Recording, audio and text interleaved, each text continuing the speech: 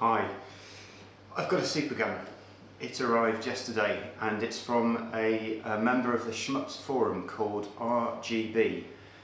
He's from Poland and he makes these. I have got a couple of PCBs to play on it and I'll be showing you those in a minute, and I'll get a bit of gameplay footage up. Okay, so quick overview of what this does. So this is a supergun. Superguns take signal from an arcade jammer board or PCB via this jammer harness, which is a standard wired harness which takes both audio, video, controller inputs, power, things like that.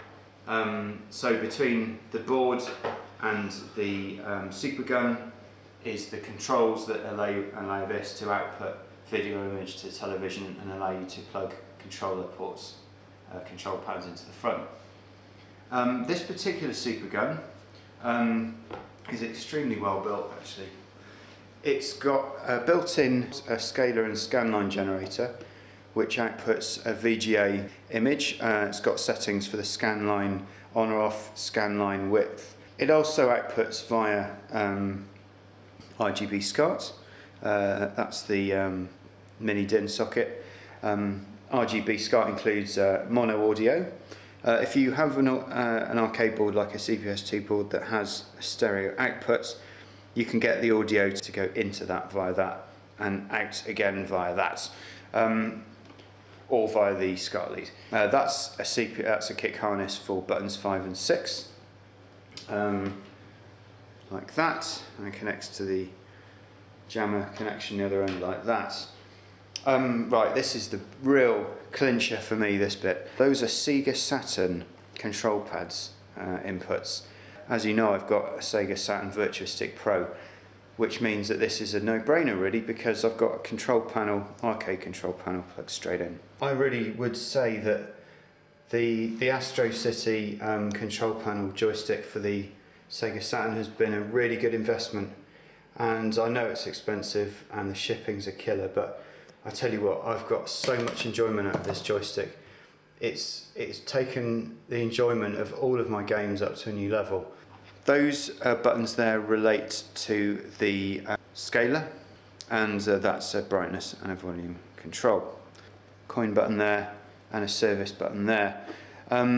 Fantastic build quality. I mean, you've got to hand it to this guy. That is just awesome.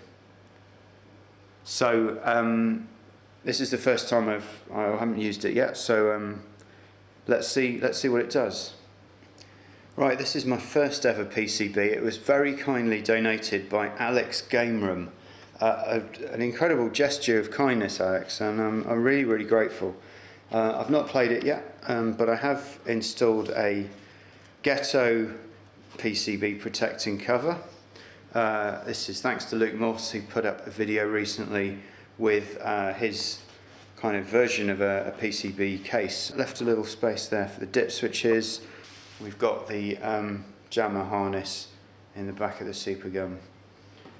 We then take the other end of supergun jammer harness. We will hear crunching sounds as the circuit board accommodates the grip. And there you have a very nice little setup. To me that is the kind of first time I've connected a PCB. Looking at those little two units together just like that, for me that's as sexy as a PC Engine CD-ROM briefcase setup.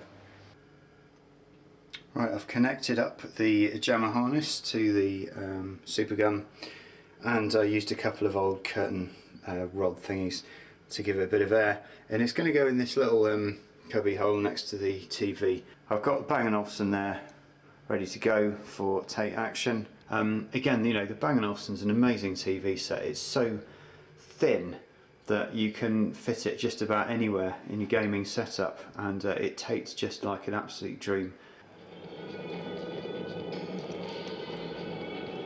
So this is the supergun powered up with Taito's Twin Eagle, Revenge Joe's brother, or some bizarre concoction of those words.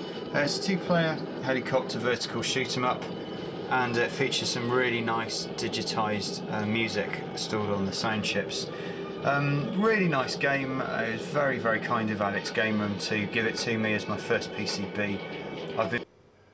As for the Supergun itself, he calls it the home arcade system, which I like. It's very kind of retro, straight to the point, no brand names, no XRGB kind of wankery. It just does what it says on the tin. So the instruction manual comes in hard copy and also online. Very nicely put together instruction manual. Well, this ain't gonna happen every bloody day, but I've set it up on my TFT monitor, which is a Sharp, I think, and this is through the inbuilt scaler and scanline generator. So this is 640 by 480. You're seeing exactly the same attract mode.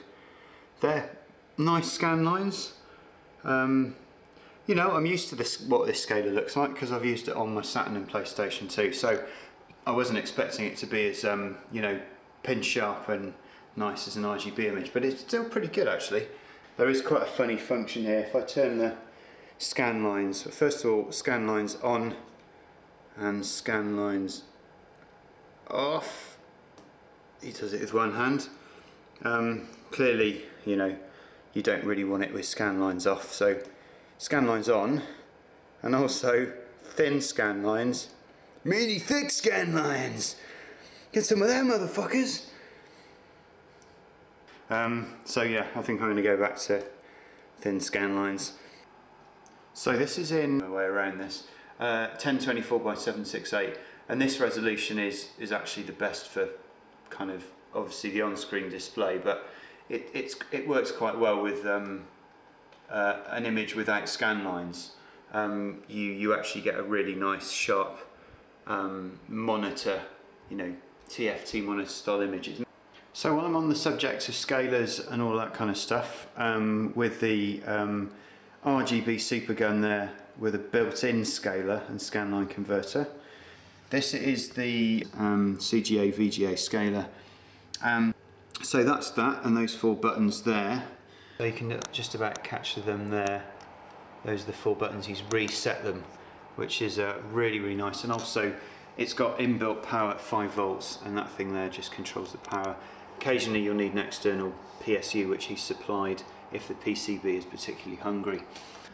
So I thought I'd reserve a little bit of space at the end of this video to make it all come together, to put into the Supergun a game that was always designed to be played in the arcade and never received a home port.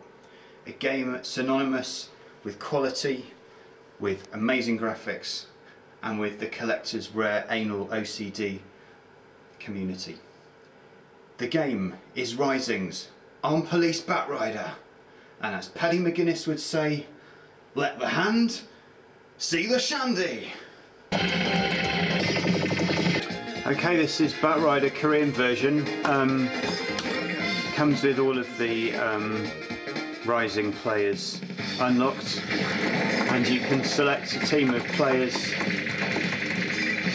to use in your game. I've selected the boss rush mode. There's quite a few game modes in this, and they are, like I say, mostly unlocked in the Korean version. Blinding shooting game, and the speed is just incredible. It moves superbly, and I don't know, I guess for a kind of shooting game enthusiast like myself, it probably doesn't get a lot better.